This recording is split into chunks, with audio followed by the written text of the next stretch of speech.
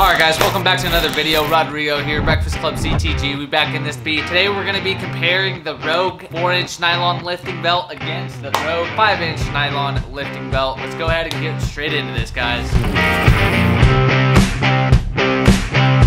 Okay guys, so what drew my attention in making this video was the fact that I didn't find any other video out there and I didn't know what belt to buy. I have the 4-inch already, but the size is just a little too big. So if any of you guys are looking for a lifting belt for like 10-15 bucks, hit me up. It's a size large. Anyways, I had the 4-inch nylon lifting belt. It was a little too big. It would come undone during the middle of lifts, during workouts. Came undone during my 6-rep 315 max the other day. And honestly, I didn't want to redo the reps, so I just did it. My core was strong enough, but it got me thinking, hey, I should probably have a belt that's reliable and that I can count on. So I decided to start looking into getting a belt. Right off the bat, I knew I wanted a cloth-based belt because these are very versatile. They're super lightweight and you can just strap them on, strap them off, tighten them, loosen them, whatever it may be. Especially for functional fitness and CrossFit workouts, a lot of times we're kind of lifting heavy, we need a belt, but also moving around and doing a cardio piece, so you kind of want to unstrap it so you can breathe. And these belts are perfect for that. Right off the bat, the 4-inch nylon belt does the job amazingly. I've used it in the past many times, different types of belts like the Harbinger, Two-Pood, etc. I've used a couple different brands. I've also used leather belts in the past, which are really amazing. They give you a lot of support. But whenever I started doing CrossFit, I started using these belts, the nylon belts, nylon cloth belts. And right off the bat, I must say they're amazing. If you don't have the right sizing, they will come undone. And it's super annoying because all that's holding them together is literally the Velcro. So if you don't have the right size, that might be an issue. So get the right sizing and you should be good. Anyways, I was in the market for a new belt and I knew right off the bat that I wanted a nylon cloth-based belt like these because of the versatility and because they're so lightweight, but also because they withstand quite heavy loads and they're super supportive. So that's why I decided to go with the Rogue belt. I knew it was quality. I knew I was going to get a good product, but there's a few options out there and I didn't know whether to go with the 5-inch or the 4-inch. What did I do? I took to YouTube. Kind of disappointed, kind of let me down. No one made a video on it, so I figured why not get the 5-inch belt? I can make a video on it and then I can decide what belt I want to keep, with the 4-inch or the 5-inch. Anyways, I've tested out the 5-inch and I've tested out the 4-inch, and I must say that I'm going to be keeping the 5-inch, but it all just comes down to personal preference at the end of the day. First things first, the 4-inch belt, it gives you all the support that you need. Right off the bat, it has reinforced panels right on the back. On the back here, you got these reinforced panels right here that do give you some support.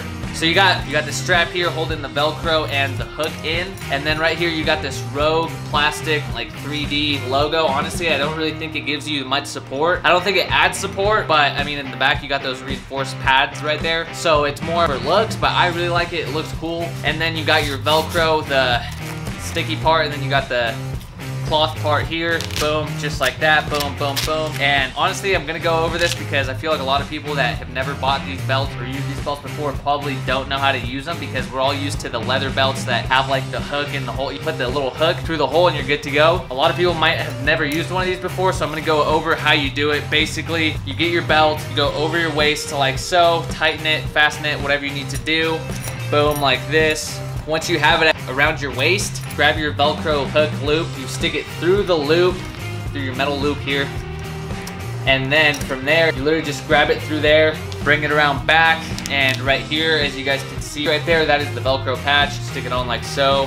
Boom, you're good to go. And then from here, it's super easy. You can either keep it on fairly loose to kind of go off and do other things during your workout, or kind of keep it on and not have to stick it on again. And then once you're ready to hit a big lift, you'll just pull it really tight to however your desired tightness is, and you literally just strap it.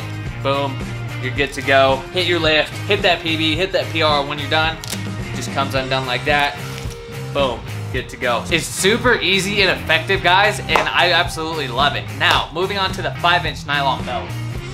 Why I was kind of iffy on which one to get was because in the past I have used a Nike training belt, and those are 5-inch all the way around. They might be even bigger than the 5-inch, honestly, but basically, as you guys can see right here, this is the 4-inch going around here, and then boom, right here is where the 5-inch starts. So as you guys can see right here, this is where the 4-inch starts, and then it kind of goes into the 5-inch, which is up here. As you guys can tell, you have a lot more support because of the 4 to the 5-inch right there. Right off the bat, guys, this already feels like it has way more support. Obviously, it is a new belt, but I feel like just the quality of this strap right here, the Velcro, the leather, is just super high quality. And then just the actual belt itself just feels just really reinforced and padded. Like I said, this is good to intermediate in terms of support. Like, it's gonna give you quite a bit of support, especially for heavy lifts, but this is more of a versatile belt. So if you're a power lifter or an Olympic weightlifter, you might want to look into maybe something like an Enzer belt, I believe, more of a leather classic pull and hook style, but this is more versatile belt. It'll still withstand those heavy loads, but it'll also give you that versatility, the breathing, and just the light weight of this to go ahead and do other lifts and other workouts. So this is right off the bat super padded. Like,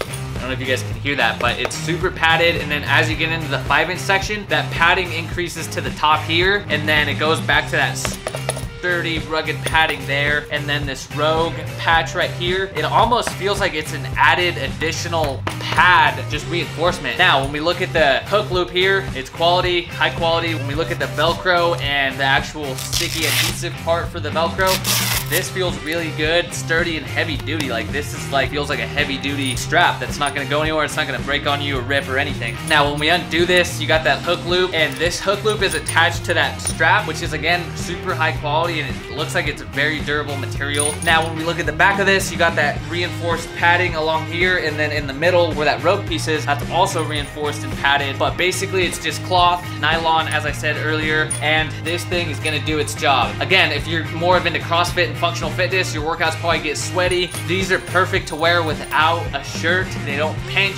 they don't get stuck on you or anything like that, whereas like a leather or a lever belt might actually pinch you, and they might kind of get stuck on you, and it's gonna kind of be hard to move around your waist, whereas these just kind of move. You just loosen them a little bit, move them. They're not gonna get in the way of anything. They're not gonna hurt you or pinch you. So these are just very versatile. If you're doing CrossFit and functional fitness, this is the way to go. In terms of the 4-inch to the 5-inch, it's gonna come down to personal preference. At the end of the day, what do you want more? I feel like this gives you a little bit more support because of the bigger 5-inch right here, and this 5-inch covers my lower back perfectly. So that little area in my lower back where I really want that extra reinforcement, that's exactly what it covers. As you guys can see when I twist it right here, that's all gonna be covering my waist, and that's gonna be covering like my abdominal region, whereas this little back piece, you just put it like right around your low back, and it's perfect. That's exactly where we want that support, while also not losing any support up front at the abdominals, because a lot of times these belts do come undone, and I feel like this will be nice and secure at those abdominals. Again, I was making a comparison to one of the Nike training belts. Those are really big up here, like in the lower back region, almost a little too big, but again, it's for personal preference and what style lifting you're doing. This kind of has that. This is kind of the in-between of the 4-inch nylon belt and those bigger cloth nylon-based Nike belts that are a little bit more supportive. So this is perfect. You kind of get the best of both worlds without sacrificing any of the support, any of the versatility, and the lightweightness of this. All right, guys, so just for the sake of this video, I wanted to show you guys how to put this on. If you guys are more of a visual person like me, I'm gonna show you guys how to strap this thing on. So you just grab your belt, throw it around your waist, boom, grab it, grab your strap, stick it through the loop. And I know this might be like, whoa, that's easy. Like, believe it or not, a lot of people don't really know how to do this. Stick it through the loop like so, boom, you kind of just pull it up until it's like up against your stomach, and the adhesive, you stick it on the Velcro part, boom, good to go. As you guys can tell here, there's a lot of gap here. This is where I would want it if I'm gonna go do another cardio piece or some sort of moving, breathing piece like that.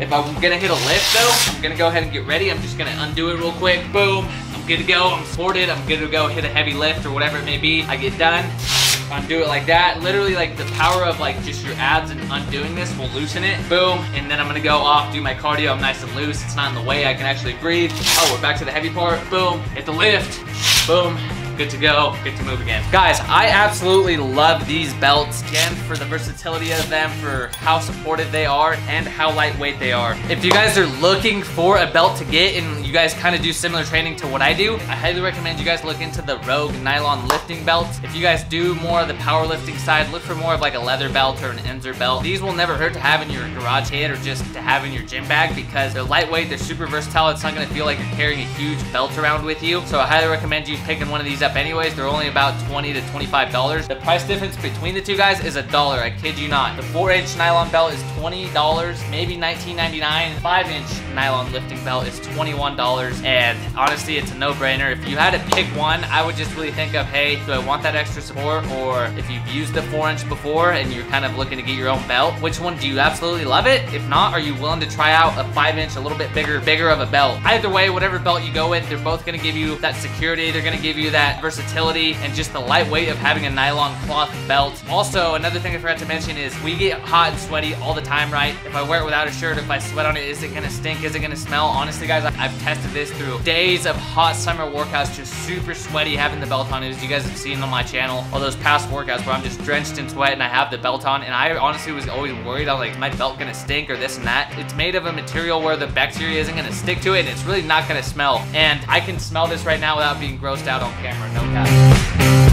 Nope, didn't smell. Honestly, smells just like a normal belt to me. That's another great thing about these belts is that they're not gonna hold in any bacteria, odors, anything like that. It's gonna stay clean. Obviously, take the proper sanitary requirements to do so. I don't know if I'd machine wash this. I would more hand wash this belt if you guys absolutely need to wash it. I don't personally think you'd ever need to do it, but maybe after a few years, maybe a year or two of just hot sweatiness, just go ahead, dunk it in hot water, leave it overnight, and then the next day kind of scrub it down and you're good to go. I would just air dry it as well, but it's something you guys aren't really gonna have to worry about. If you guys are gonna have to go with one belt, I personally am gonna say the 5-inch is what I'm gonna go with because of the extra padding, because of the extra security that I feel, and just quality of it, guys. Obviously, this is a quality belt too, but the one I'm gonna be going with is the 5-inch nylon belt. So anyways, I hope this video helped you guys out as much as it did me. Honestly, it helped me out a lot just by comparing the two, because now I know what belts I'm gonna keep. And whenever I was in the market for a belt, I really couldn't find any resources comparing the two or talking about the two belts, man. So I hope you guys have enjoyed this video so far. I hope you guys have found it helpful. If you guys are new here, hit that like button, hit that subscribe button. At least 2 new videos every week, guys. You guys don't want to miss it. Functional fitness workouts, CrossFit workouts, recipes, full days of eatings, etc., guys. Come along for the journey, guys. The Breakfast Club, we're going strong, guys. Go over to Instagram, follow me there, shots_G. Comment Breakfast Club or DM me. Let me know you guys came from here. As always, Breakfast Club CTG.